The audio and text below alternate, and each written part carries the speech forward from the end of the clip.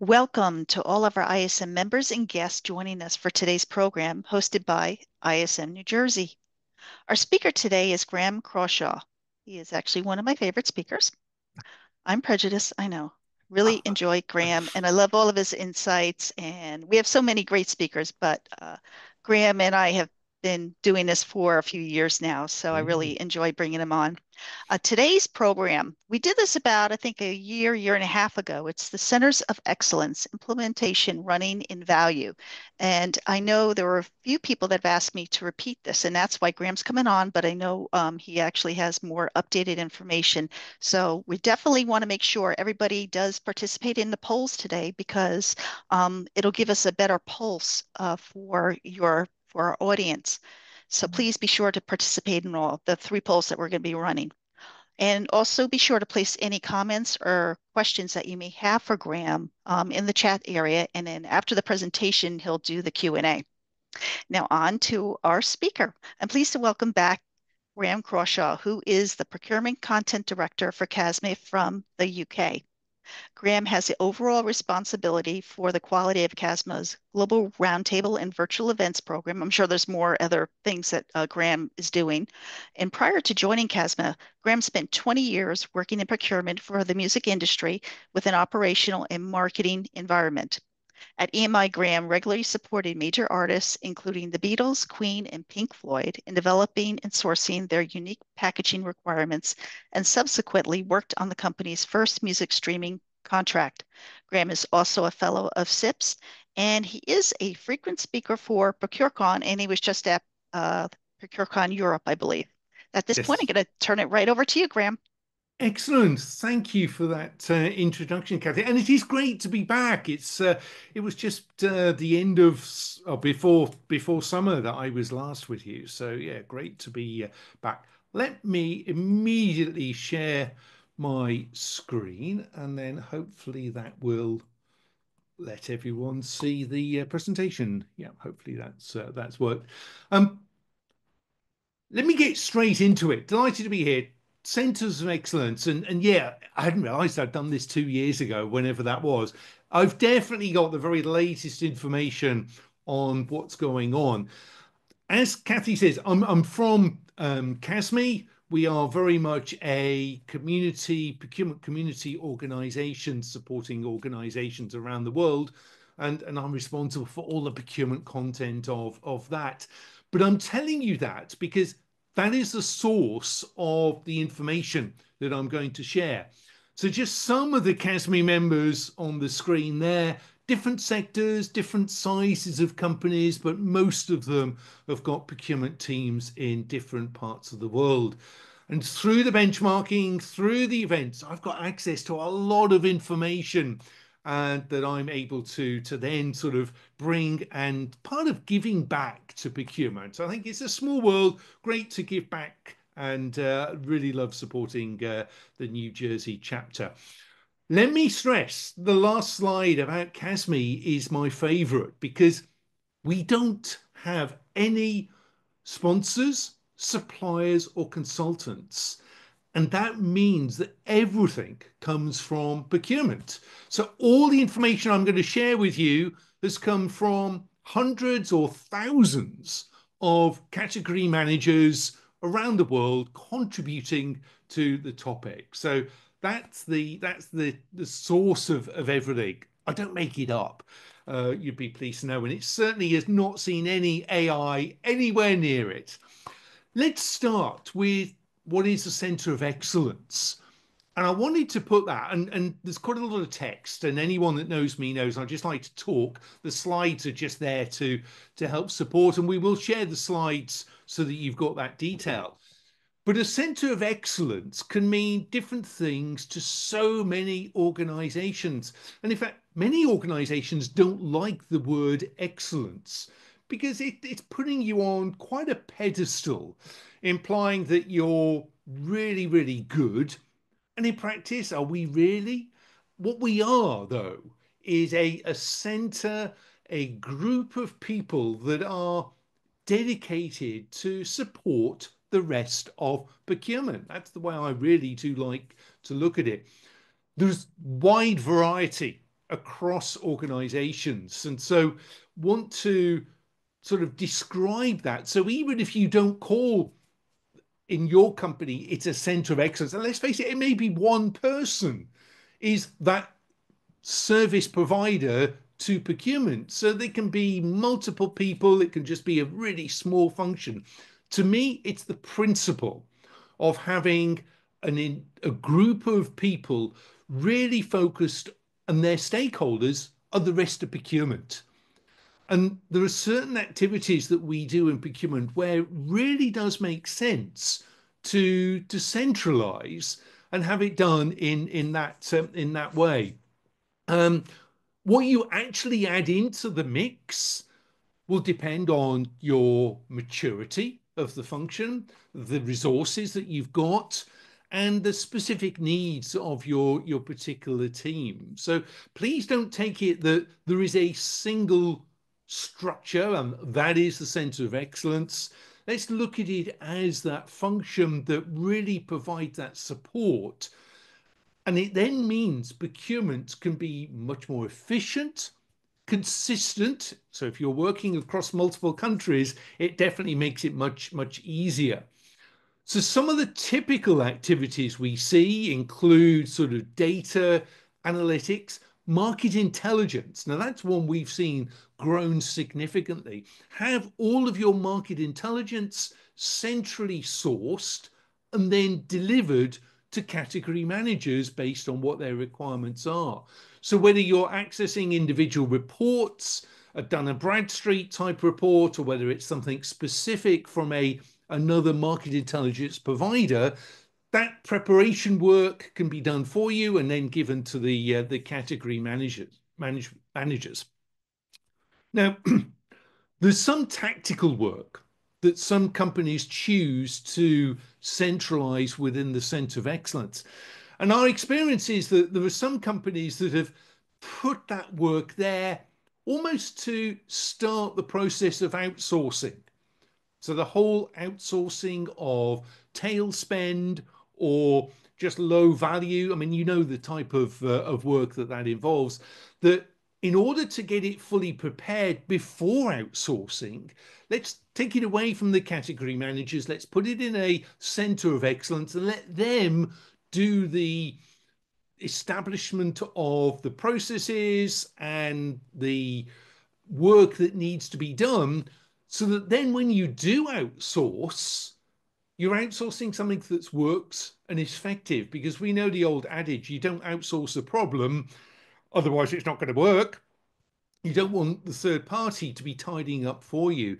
So there's a lot of logic in saying, yeah, let's put that, even though it's tactical, into this center of excellence and then consider at a future time whether it's best to outsource it. I think this central organization has been measuring the procurement function now for some years. So again, that's a very popular activity. Define KPIs, establish them, track them, and especially if you are a global organization, you could pull that data from different parts of the business, different parts of different countries, and put that all together to then effectively see, well, where is procurement operating the most efficiently? The technical side also is a relatively sort of newish one, and it's an ideal situation to either test out tools or where it doesn't make sense to train up individual category managers, then have that done as a center of excellence. I mean, I do know some organizations where e-sourcing, if you're not regularly doing e-sourcing and auctions, then you can forget how to do it. Whereas if you put it all to a center of excellence, then it can be a really cost effective, but more importantly, efficient way. And it also then helps you manage what the category managers are responsible for looking after. I promise they're not all text heavy, but I just thought, how else can I get this across? Use this for reference after this presentation rather than try and, I'm not going to read it all now because that would be boring for me, let alone for you. But I just wanted to show you, we've collected all of this information from procurement and really said, look, this is the list that may be within scope. I mean, I've already mentioned some of them. So there's a lot of activities that if your function is large, then great, they can do it all. If you're one person, then it's not going to work. So obviously, there's a whole sort of scale of effectiveness of looking at this scope. But I thought, yeah, useful. Let's just group all of that together and then sort of share that with you. I will call out learning and development as well. I think I've seen, well, I have a trend certainly since the pandemic where it makes sense to consolidate learning for the procurement teams into the Centre of Excellence. That helps get consistency. So if you use an outsourced provider for negotiation skills or contract management skills, then funneling that through the Centres of Excellence makes a lot of sense. It also means that you can track and understand the capabilities of the team, who needs to be trained in what, and so it becomes much more efficient. And it also ensures that you're raising the standards of your team on a consistent basis. And again, if you're global, that is important. You don't want one region taking over another. So actually managing learning and development is really useful and helpful to consolidate. Kathy, let's start with the first poll. We've got 3 polls in the session tonight. So let's start with the first one. I've been describing what I'm seeing as a centre of excellence, and I'm keen to know, is it still very popular to have? Or is it something you're considering? So does your organization have a centre of excellence? It's a single choice, so not too difficult. So the answers are either no, and it's not being planned. So maybe you just don't think it's relevant at all. It's in the planning stages, but not implemented. Recently implemented, but still being improved. In place for more than a year and stable. In place for 2 to 3 years and dynamic, so doing well, or in place for more than 5 years. So I'll just give a few more seconds to, it'd be great to see how many of you can respond. I know the technology doesn't always work, but the results are coming in thick and fast, which is good.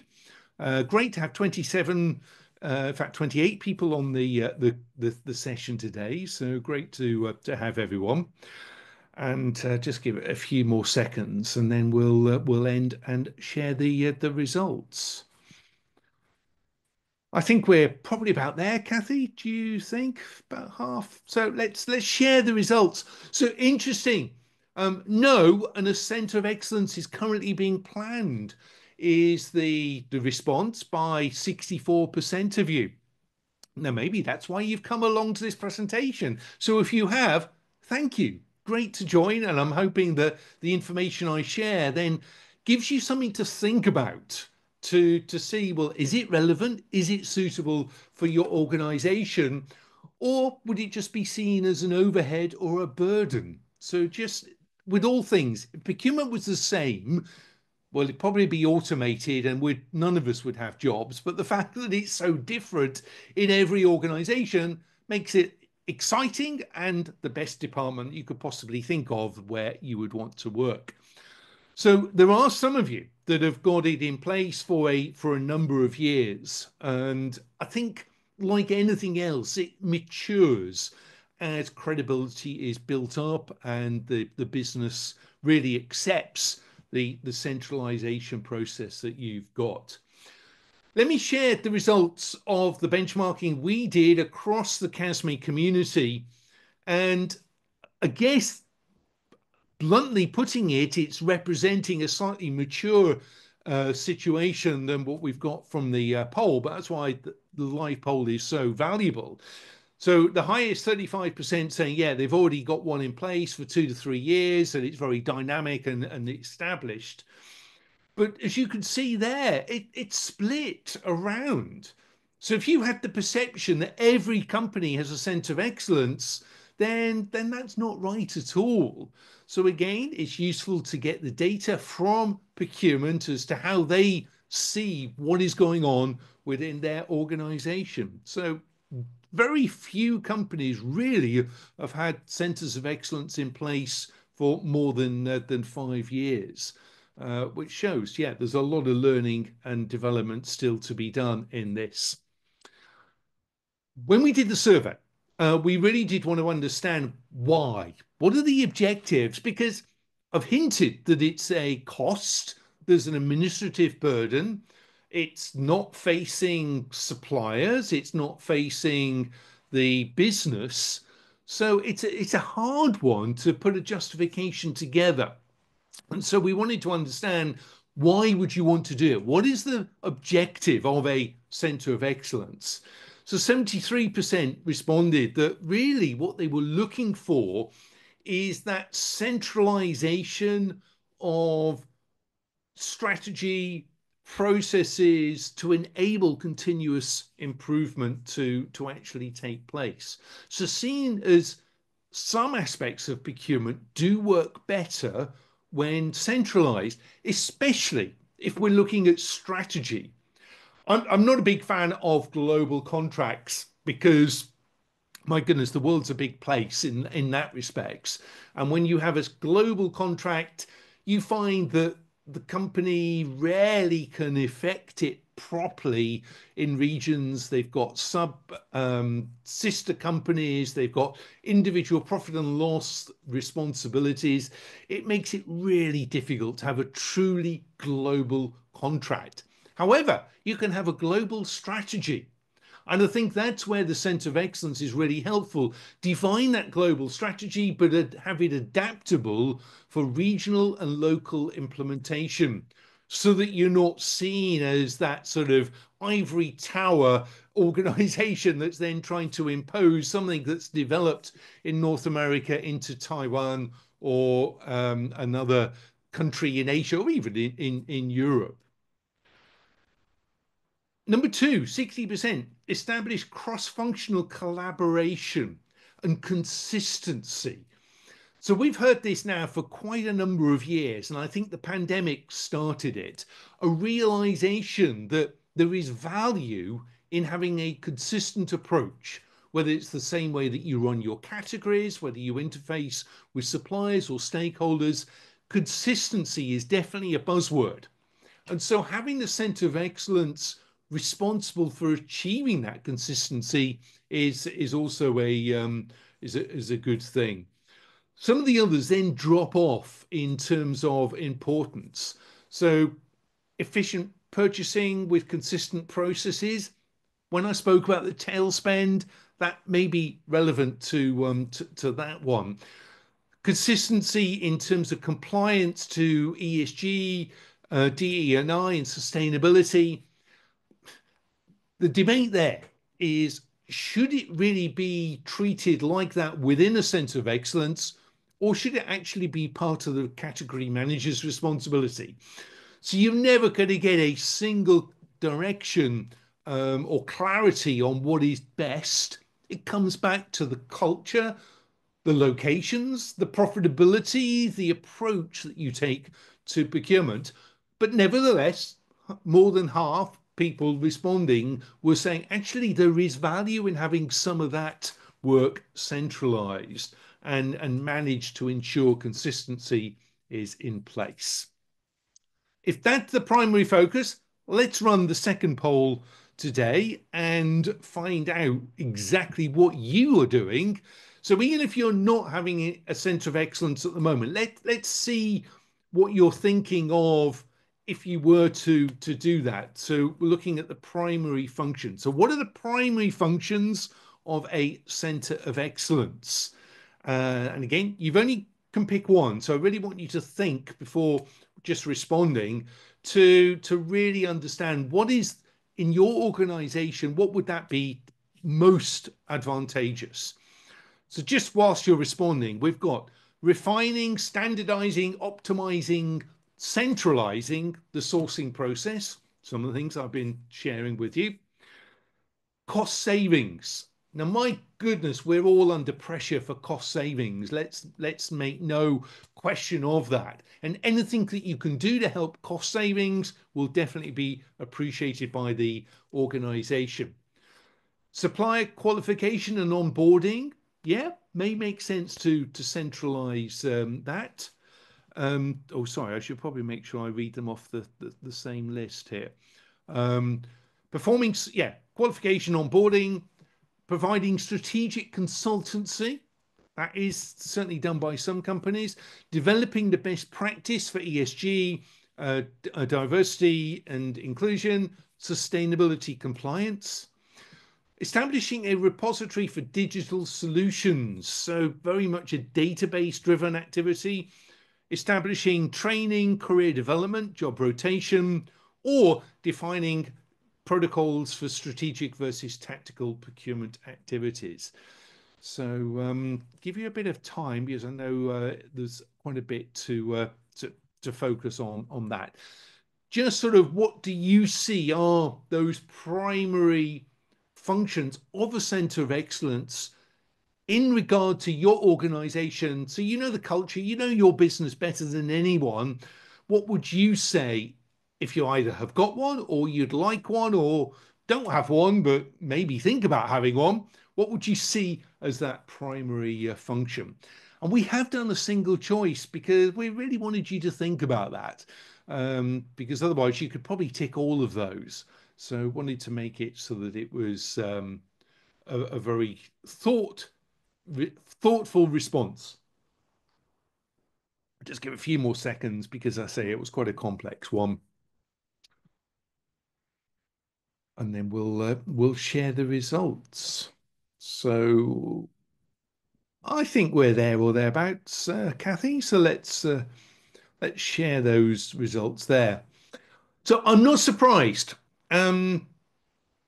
I think if I'd done this presentation 6 months ago, it might have been different. But seeing that sort of, okay, the first one is that standardization. So I think that's almost the classic justification where you can get your return on investment for the Centre of Excellence. But cost savings, conducting spend, cost savings, financial analytics. Such is the pressure on procurement at the moment given all that's going on, the volatility that we're not seeing go away. I think there is such immense pressure that we control that sort of aspect of the business that companies will almost do whatever it takes in order to justify and have the resource to really focus. So if you've got that analytics, that information, then it makes you much more efficient. You've also got information to then share with stakeholders. A few people just responding to the developing best practices for ESG, DEI, and sustainability compliance, but the others not scored. So yeah, interesting to see that. Let me therefore share the CASME results on that. And yeah, very, very similar. It just shows what a small world the procurement world is because most of us all think in the same way. So standardization, 60% has responded in that, and then 53% really wanting the analytics, that information to support you actually doing what you need to do. I think we've got a slight difference here in terms of performing supplier qualification and onboarding, but often that depends. You need those centralized tools in order for you to do that in a centralized way. So a bit of a chicken and egg situation there. And then we go further down the list where there's less interest in what you might actually look to achieve from the Centre of Excellence. I'm often asked about skills. And so I thought I'd include this as a chart to sort of talk about this. We have so many different people in procurement. We've got those that are excellent at negotiation. We've got those that are excellent at supplier relationship management. You've got the more traditional people that have perhaps worked their way up through procurement, that perhaps treat it slightly differently, perhaps more adversarial or work with suppliers rather than internal stakeholders. We know all these people. And the great thing is you need a mix of people to be successful. But I think in the center of excellence, there's some very specific skills that if you've got those, you're more likely to want to work in a center of excellence and be effective in it. So you'll have those people that if they can't negotiate, if they can't do the tough act with the supplier, then they're going to be sort of frustrated and not want to be working. You've then got those that really do like this. So what we've got here in priority order is that the skills that we're procurement is telling us in the survey that, yeah, this is the type of skill and the traits that individuals have got that they say are perfect for a centre of excellence. And I think knowing this then helps you when you are planning who's going to work in this function. No surprise, relationship management right at the top. And I mean, I think we're going so much towards relationship management that that's no surprise at all. Because if anything, you've got the relationships that you've got to build with your procurement colleagues, arguably quite a tough one to do, especially if there's some friction or nervousness between who actually should be doing the task. So if it's something the category managers would prefer to do themselves, but they've got to work with a centre of excellence team, it's never clear cut. Can be a bit of frustration there. So relationship management. Then we've got the other skills that I think are so important. Communication, because the Centre of Excellence is all about communicating, dealing with risk, looking at governance. And then the next level, we've got those that are really good at data analytics, the digital skills, again, if you've centralized any of that. But change management is in the middle. And I think if you only look at procurement over the last 4 or 5 years, there is so much change management going on that actually someone with that skill set or trait is going to be really helpful, because so much of the Centre of Excellence is about getting across that changes, the way you want to do things, whether it is centralization, implementing new systems, outsourcing aspects of it.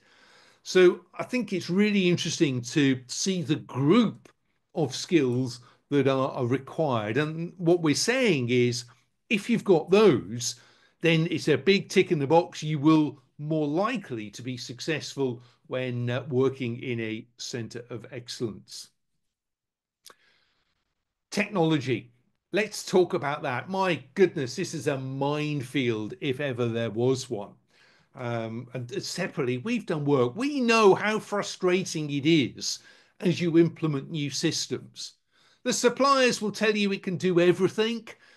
The frustration sets in and the realization sets in that it's not quite as efficient, quite as full of bells and whistles, if that's a US phrase, apologies if it's not, that you were hoping that it would be. It's hard work implementing new systems. And so what we've got here is the technology specifically that is being implemented within a centre of excellence. So making it easier then for the rest of the function to effectively operate. And I just thought, well, I'd mention these systems because we'd had so many people report back. So category managers or people within a centre of excellence saying, yeah, these are the systems that we're using. It's not a recommendation. I'm completely supply agnostic. I'm really fortunate in the role I play to be completely supply agnostic. But anyway, we know the companies involved, so we can mention them and you can make up your own mind. But when it comes to systems that are effective within a centre of excellence, then no surprise, SAP, but also Cooper is mentioned. Specifically around contract management, a function that is seen often within a centre of excellence. We've got Conga, DocuSign, and Icertis. And then in terms of workflow management platforms, company service now, especially if you're looking to tail spend, then that whole workflow system can be something that's really effective for the Centre of Excellence to have in place. I was saying not recommendations, but I thought given that everyone's talking about the importance of technology, I'd share the not recommendations, but the top three systems in each of those categories. So I need a bit of a drink.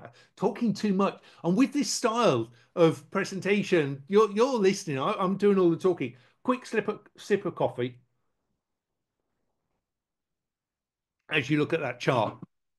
I thought it'd be really good to get some very up-to-date data as to how are category managers supported by centers of excellence for those companies that have got a COE.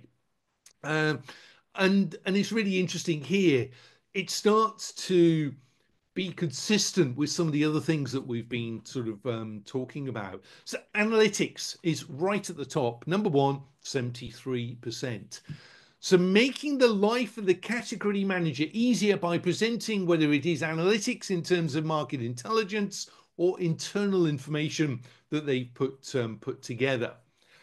Contract database. So again, if you've got a system and I'm not going to mention AI, but you know, there's a lot of systems like that that are starting to help in terms of contract management, then yeah, that's coming in at number two.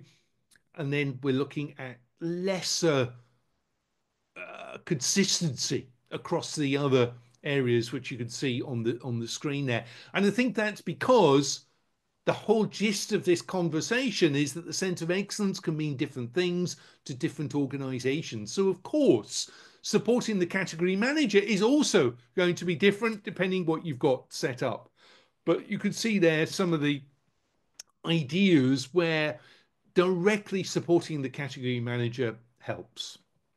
Our third poll of this afternoon, sorry, if we can, Kathy, that would be good. And here you can enter more than one choice. It's not easy having a centre of excellence. So what are the main challenges your organisation faces in terms of either establishing, justifying that is, or optimising a centre of excellence? And the choices are, I'll read them quickly. Lack of clear strategy or vision for the centre of excellence. And please, that is a real serious issue. Don't think that just because you've got a centre of excellence that it's really the answer to everything. If you've not got a clear strategy, it's a nightmare. Limited budget or resources, resistance to change within the organisation, difficulty in integrating systems and tools, lack of experience within procurement, challenging in centralizing data and analytical functions, maintaining alignment with ESG, sustainability, diversity goals, difficulty of ensuring effective communication and supplier engagement, and then finally, managing global and regional variations in procurement. If you're all over the place, if you haven't got any type of consistency in procurement and you're operating globally, then maybe Centre of Excellence isn't where you start. You've got other priorities to work on. So I know there's quite a lot there. You can answer as many as you like that you think are relevant to your organisation. So just give you a few more seconds there, and we'll take a look at that. But yeah, it's not easy, and that's probably why, whether it's the CASME results or the poll results, it's not a definite, yes, we need a centre of excellence. So I'm hoping sharing all this gives you plenty to think about and then hopefully assess whether actually it does make sense to support or whether you're better off as you are without anything being centralised. Just give it 5 more seconds. I'm going to have another sip of coffee. And then we'll look at the results. So yeah, thank you, Kathy. Let's share that. So interesting, limited budget or resources is the longest line. Of course, the percentages don't work because you've answered more than one. lack of clear strategy, which I hinted at, and then resistance to change. So really, I mean, it's great results this because I think it's demonstrating life's tough. It's not easy. It's not an obvious, oh yeah, we're a procurement organization, let's get a center of excellence. There's a lot to weigh up and consider as to whether it is right for your organization. And no one can tell you that. Okay, you could probably bring in some consultants, and I'm sure they're bound to say, yes, it would be a good idea. But you need to assess what's right for your organization, not only whether you do it, but the scope of what's actually included within a center of excellence. Okay, yeah, stop sharing that. I think we've got the gist of that. KPIs, we all love KPIs, don't we? Not really, but it's a necessary thing that we've got to do. So, let me just tell you a story. I had this conversation with a couple of organizations that were trying to do cost savings and report cost savings. And there was an argument because some people in the organization were saying, well, we've achieved that cost saving through our negotiation work. Others were saying, well, we actually know because we'd invested in an e-auction, we've achieved the saving because of the e-auction. And same here. If you've put a centre of excellence, then what cost saving have you achieved through that? And it's a nightmare and really ends up credibility issues with stakeholder if you try to carve up the cost saving that's been achieved. Essentially, procurement has achieved it through the investment in its systems, in its people, whatever you've done. So don't really try and say, look, we've put a centre of excellence. What really have we achieved in terms of a dollar amount? 67% saying the integration and standardization of policies and procedures is something that they track and really has improved because of a centre of excellence. 40% compliance improvements, 40% standardization of risk. Let's face it, that's getting even more important. Then we've got a recognition. A third saying, yeah, cost savings are achieved because of the efforts of the Centre of Excellence. The rest becomes smaller. So let's not worry about those. But yeah, definitely you've got to track what you're doing, but don't get hung up on trying to allocate cost savings into all those different compartments within an organization. If you're not already in a centre of excellence, well, how do you do it?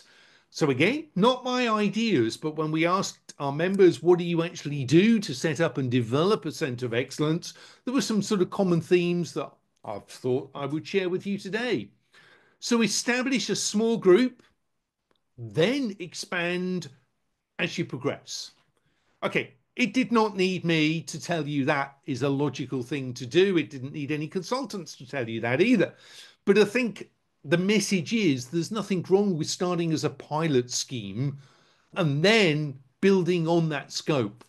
It probably makes it more manageable. There are many companies that the centre of excellence is one or two people. So there are going to be limits as to what they can achieve.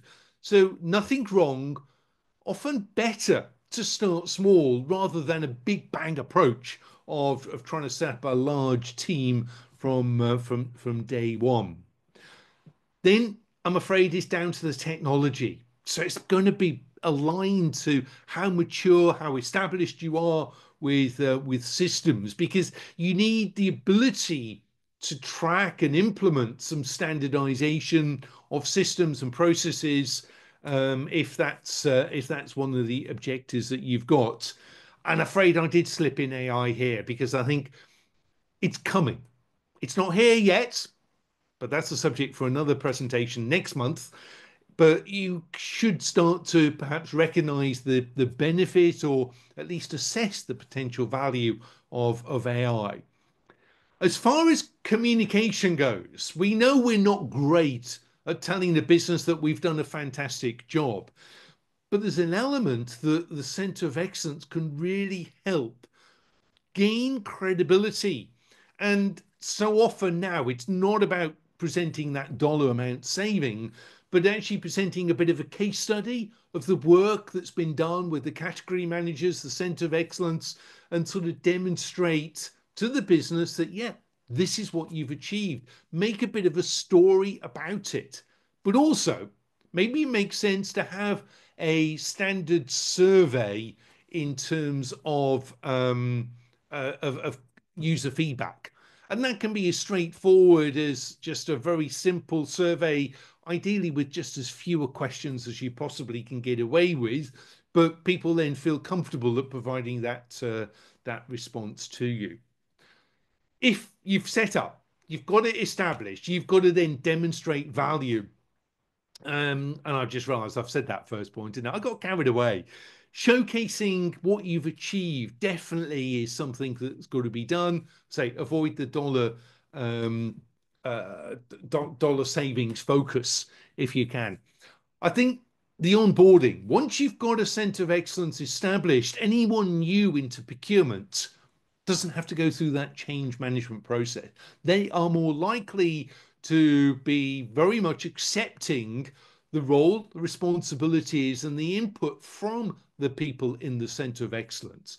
So it definitely makes sense. Get that into the onboarding for anyone new into the procurement function.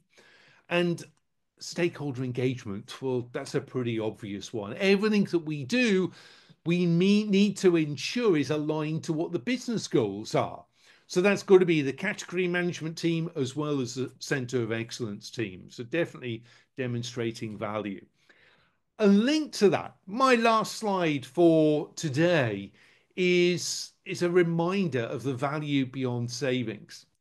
We do this survey on a very regular basis at CASME, and it is one of my favourites because it confirms why procurement is the best function to work in. No other function gets us so involved across the organisation in so many different projects. And this is the value. So, of course, cost savings, you've got to do that. We know that. So let's not talk about it too much. But the value beyond savings, for the first time, risk management has gone straight in at number one.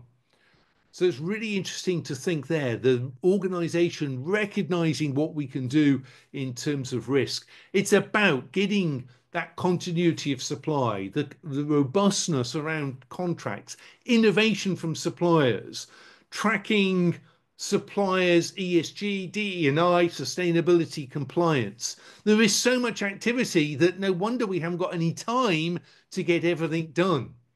But isn't that so rewarding to actually see what we can achieve and are achieving for the organization? So I really wanted to end with that.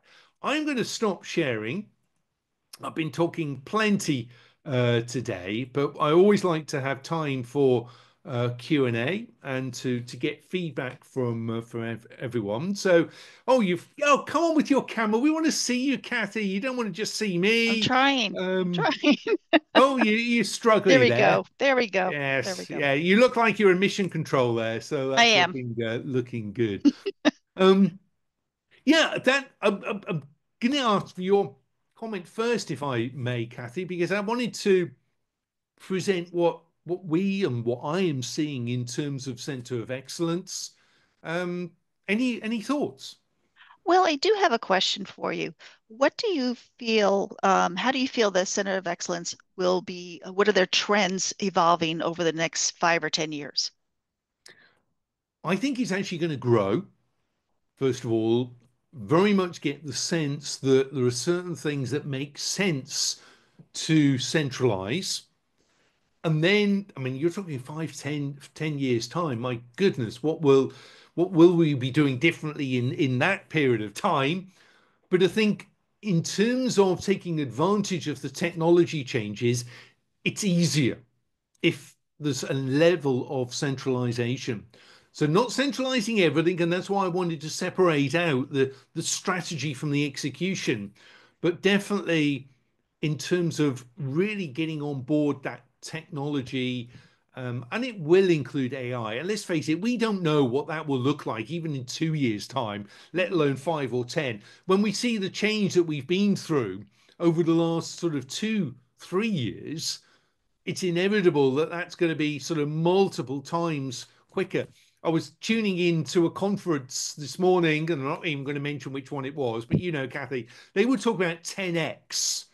And I thought, yeah, okay, that makes sense in terms of the rate of progression and change within the procurement function. So I do think that having a centre of excellence is going to help. It ties in then nicely with my view of procurement. And we've got all sorts of issues with the name, but we are the relationship management function. And I think over the next 3, 5, certainly 10 years, we're all going to be about relationships. The great thing about that is a computer can't cope. The computer cannot manage relationships. It can't manage relationships with your internal stakeholders. It certainly can't manage relationship with suppliers. However clever, it can process transactions. You can outsource. But ultimately, we in procurement are going to be those group of people that can really manage the relationships. The good thing is, if you can embrace the tools, embrace AI, you're going to be the person with the job. So that's, I think, fundamentally where procurement will be going. A lot of outsourcing, a lot of technology, and that centre of excellence will definitely help as we move into a relationship management function. But who knows what we're going to be called? But we'll worry about that in the future. But in terms of what you will be doing, you'll just be spending your time managing relationships, which actually is what procurement wants to do today. But we can't because we're caught up in all the tenders, the RFPs, and let's face it, all the admin that we all have to do, despite the fact we've invested all this money in tools and systems. Definitely, definitely. We do have a question in. How Yes. would you describe an effective governance operation? My goodness, that's from Peter, isn't it? My goodness, It what a is. question at this time of the day. An effective governance operation. My immediate thought comes in is one of a consistent process. So the way that you work with your suppliers, regardless of where it is, assuming that you've got multiple sites, whether it's in just in North America or whether it's global, the governance needs to be done in a very consistent way so that you can then sort of track back to see the rationale for decisions as they've been made.